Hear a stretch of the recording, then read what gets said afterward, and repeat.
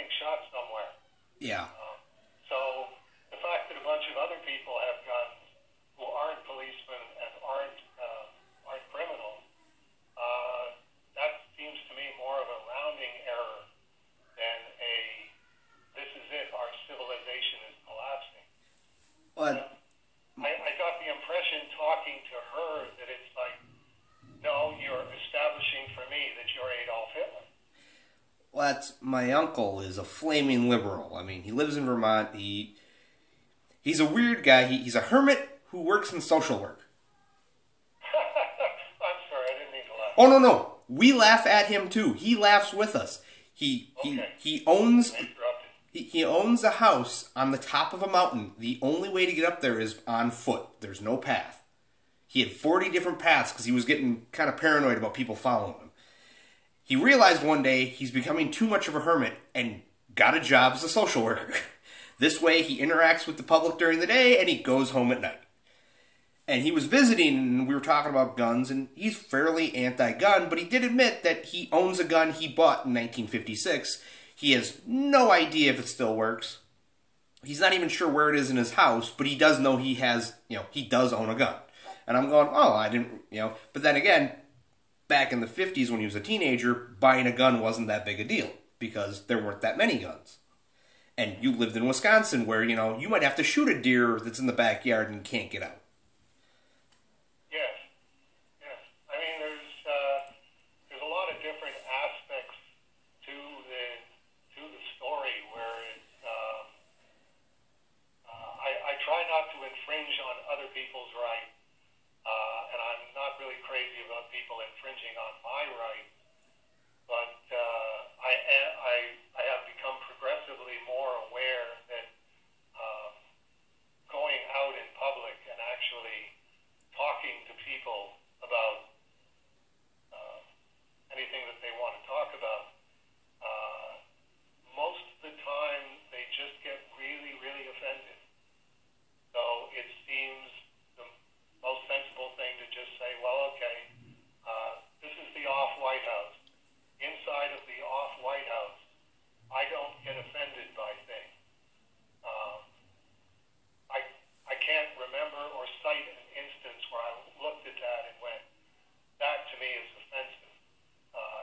It's something, it'll be something that I disagree with, or something that I go, I don't think that's the best approach to that.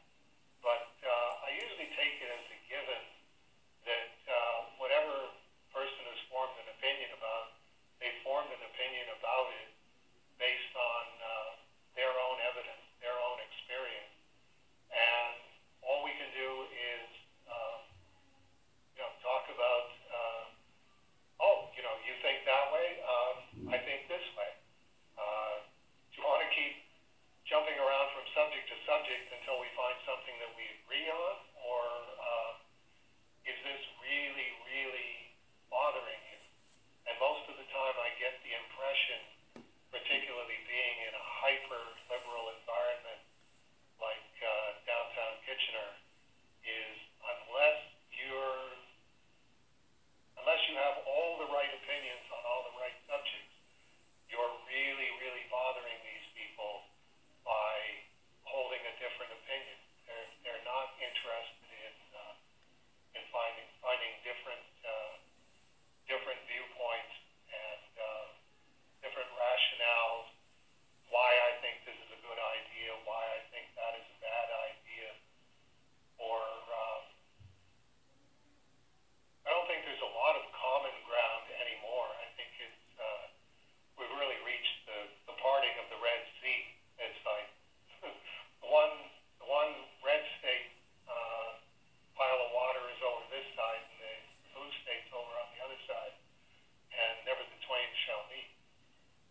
That's my brother just shared on Facebook the other day a post that somebody made of social media has made too many of you comfortable with disrespecting people and not getting punched in the mouth for it.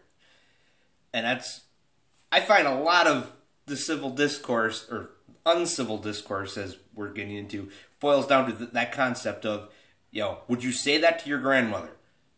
like to her face, would you walk up to your grandma and say what you're going to post online? Well, then maybe you shouldn't be posting that online. Yeah, I think there's also a quality to it's much easier to join a virtual mob than to join an actual mob.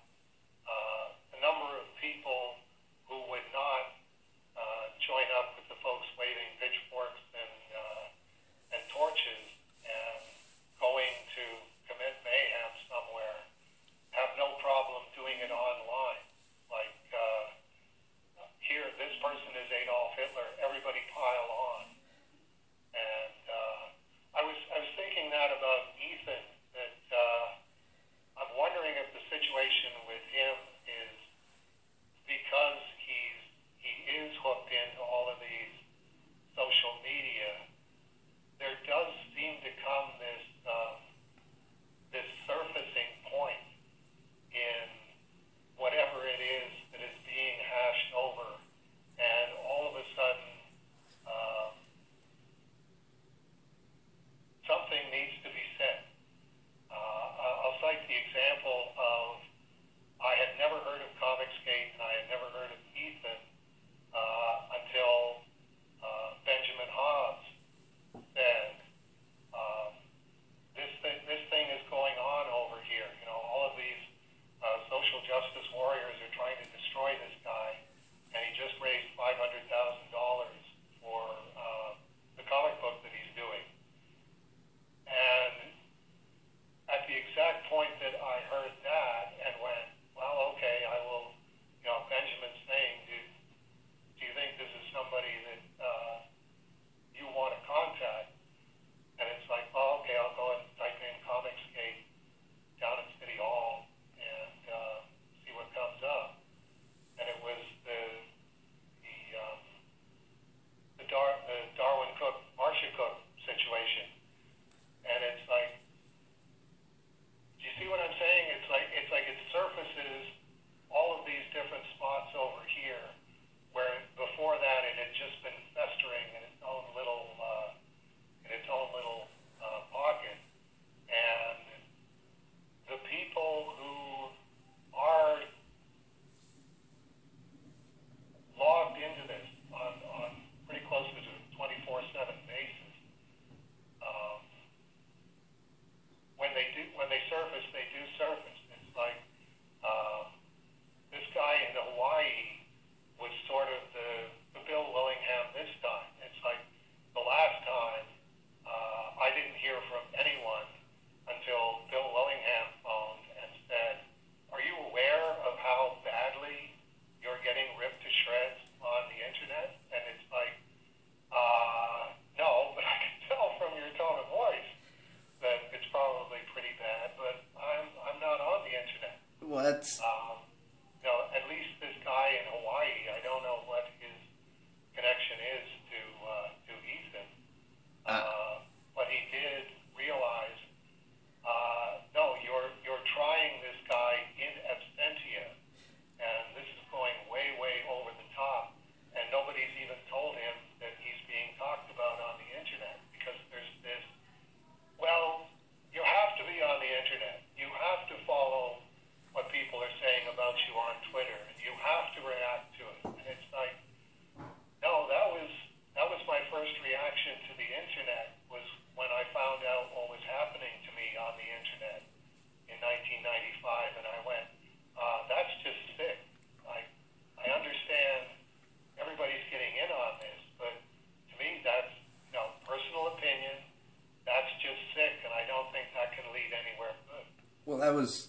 Somebody sent me a link to the Twitter where this first started to blow up. Of there's this person who is anti-comicsgate, and Rich Johnson on Bleeding Cool just did the 100 power players in the comic book industry, and this person's number 68, and Ethan's number 74, and you know, in the ranking type thing, and I, against my better wishes, signed into my Twitter for the first time in like 4 or 5 years and sent a message saying, "I'm Matt Dow from A Moment of Service.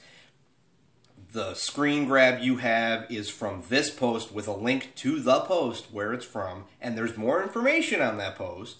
Basically, and trying to correct, because it's, well, Ethan's working with Dave and Dave's a pedophile. Well, no, Dave's not a pedophile, and technically they're not working together. They're talking about working together.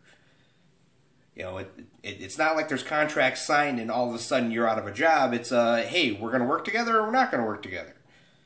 And trying to correct things a little bit, and it's just, and I started reading comments on Twitter, and that's Einstein defined insanity as doing the same thing over and over and expecting different results. I define insanity as reading the comments on Twitter.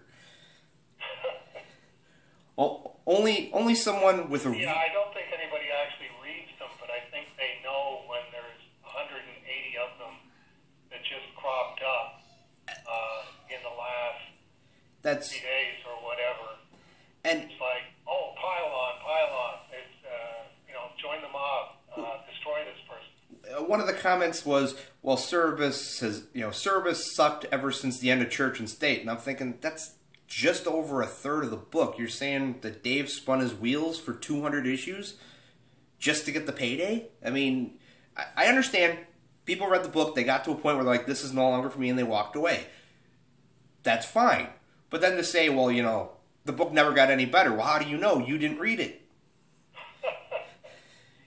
Issue 285 could have been the greatest comic book in the history of comic books. You wouldn't know. You stopped at 111. Right. I try not to judge something unless I've tried it or looked at it. I mean, there have been times where somebody's like, "Oh, you should see this movie." I'm like, "It's just not for me." It doesn't appeal to me. And well, why won't you watch it? Because I just don't care about the subject matter. It's a movie about high school football. I don't care about high school football.